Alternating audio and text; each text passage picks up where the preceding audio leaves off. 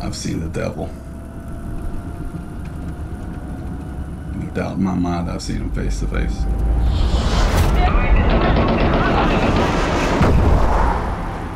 And that little voice on the side of your head tells you, you better listen or you'll be dead.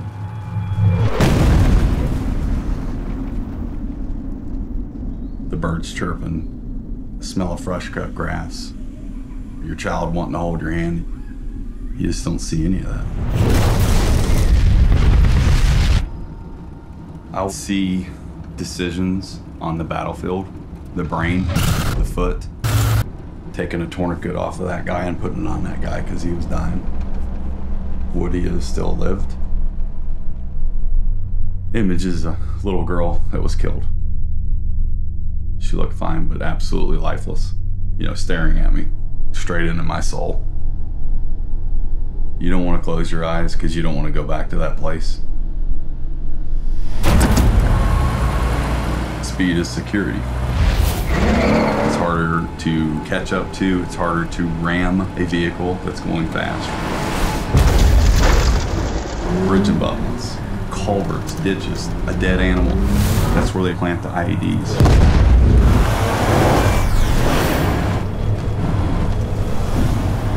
You can smell it, you can taste it, and you can see it.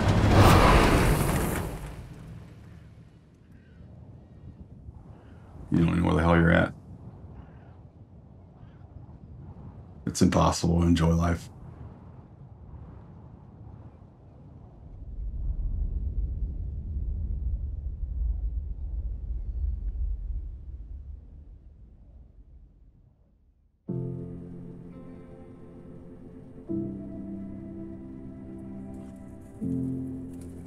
I remember growing up, helping my dad work on his truck, or the tractor, or the lawnmower, changing tires or sprockets or the oil. I enjoyed it.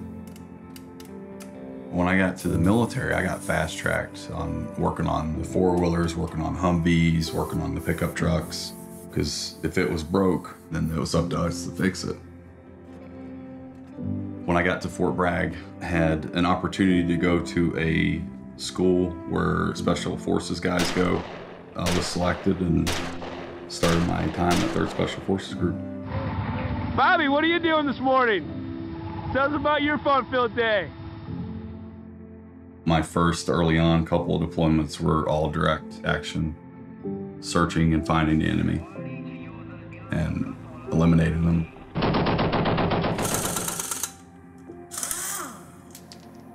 I knew that I had taken multiple lives at that point, some of them point blank. And you don't think about it at the time. It's the afterthoughts. And then eventually it's just as if you're going to work. You don't think about it anymore. You get so numb. You'd be home for a very short amount of time and you roll right back out the door and do it again.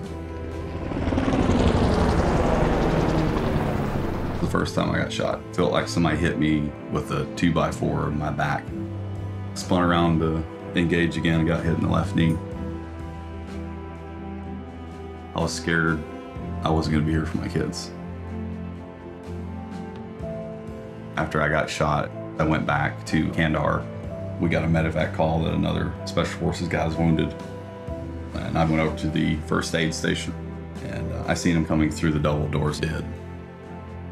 Went to the Q course together, 2 kids, same age as my boys. And that's when it all changed. And it was all to get revenge. My rage never stopped. I would get home and try and be a husband and a father, and it didn't work out too well. I was basically distant, cold, angry over nothing. I mean, literally nothing. I kept going back to Afghanistan for the guys on the left and right of me. Whoa, I thought we were taking rockets. Oh! And that was the only life that I knew for 10 deployments, 10 years.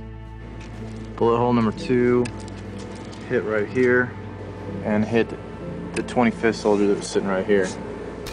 After being shot 3 times, I was blown up with an IED, and that's when everything closed in on me. My body went septic December 2010, basically shut down because of shrapnel. I couldn't sleep. Every time I shut my eyes, the nightmares. Reached a point where I did not want to live anymore. May 1st, 2011. Stuck the Glock in my mouth. My children flashed through my head. I did not pull the trigger. It was a breaking point. You've seen too much, you've done too much. You can't do that mentally. I moved to Texas January of 14. I was medically retired out of the Army after 22 years. The divorce happened. I was in the garage cleaning out stuff I needed to move, and I found the bow case. A friend of mine had given me a bow a few years back. It ended up sitting on a shelf because of all the deployments. I remember that evening, I just picked it up and started shooting it, and it was quiet. But that was a good thing. It became something I could do that I had enjoyment.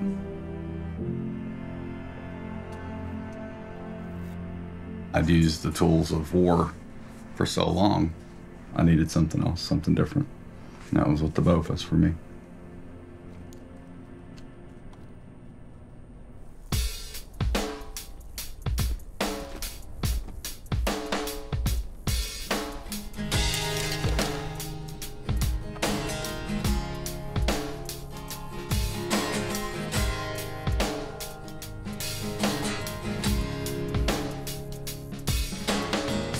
On the bridge waiting for the sun to rise, I get the feeling that I'm never gonna get my mind back, and I don't mind, my feet are on the ceiling, and my big fat juicy heart is bleeding. I didn't even realize what it was doing for me. After shooting it for 30 minutes or an hour, it was like therapy. As a running like the night time, oh, you start to cry and drop the knife beside. Because the only thing you're thinking about when you're shooting a bow is literally just shooting a bow. Not about what happened.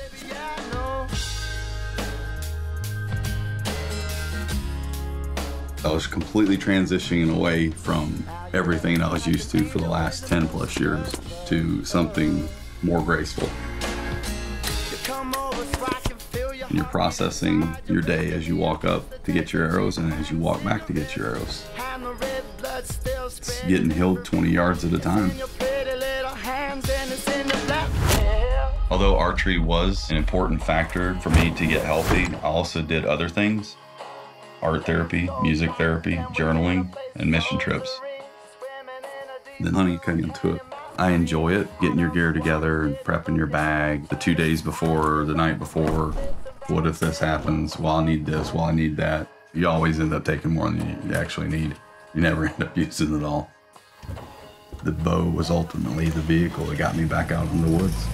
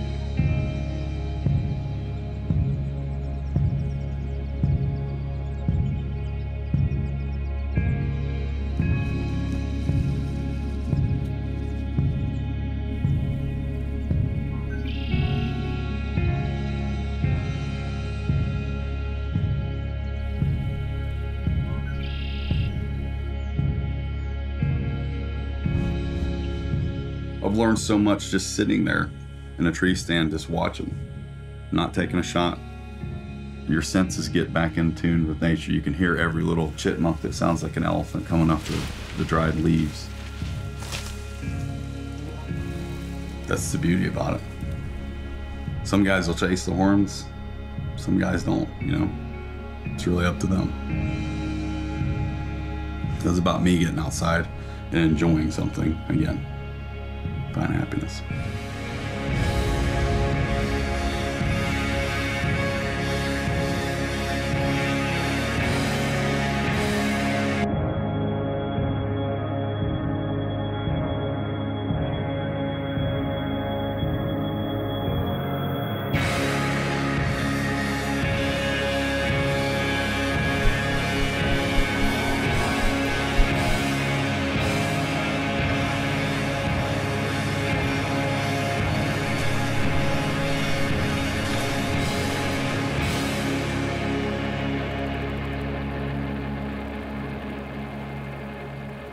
Then you can hear the deer come up, the real soft footstep, and they're cautious because they might sense something's there, but they don't know if something's there.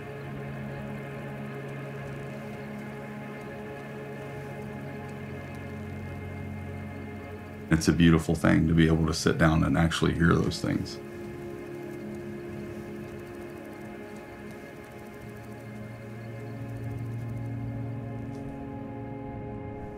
You haven't been able to slow down all the way up until that point in your life. And it forces you to do that. Now, I crave it. Literally, I crave it. It's awesome.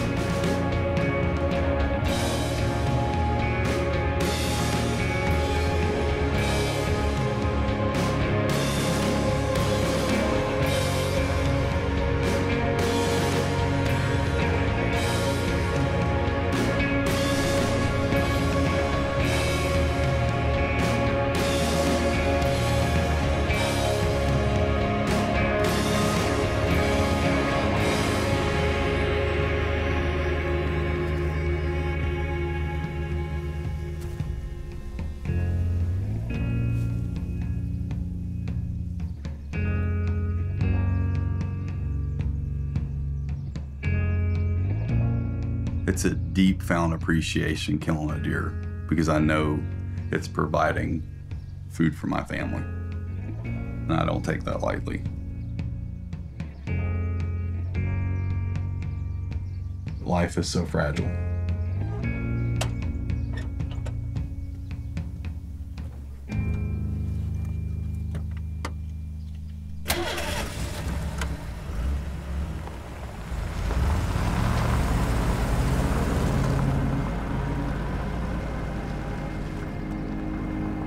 Sometimes it's just about being alone. Other times, I'm here to be with my teammates. But every time I come here, it's about appreciation. Hunting requires you to be present in that exact moment. It gives you an opportunity to have an external perspective. And you know what? It humbles you. You're whittled down, and there's a growth that comes from that. You learn a lot about yourself in the elements, and you know where you stand in life's grand perspective. Down to the last twig that you didn't break. It becomes simply about breathing.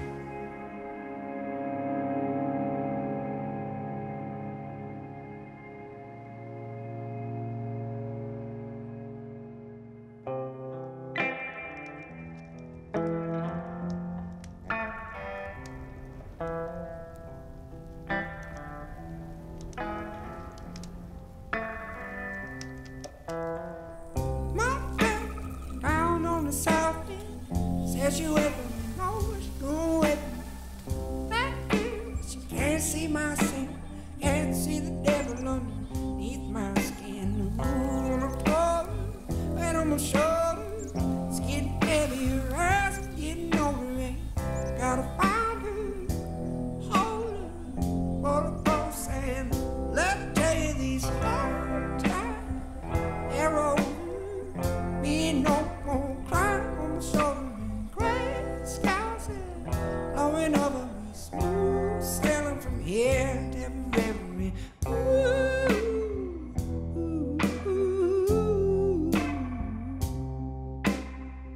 My friends, they all come and go, they are the blowing wind, they are the open road, and they sing the songs right from their soul that these wayward boys take home. And ooh, I told her, weight on my shoulder, it's getting heavier, I'm getting older, and you gotta find her, hold her, pull her close, and let her tell you these hard times, they're over. Be no more crying on my shoulder. Gray skies are blowing over me, smooth sailing from here to the river.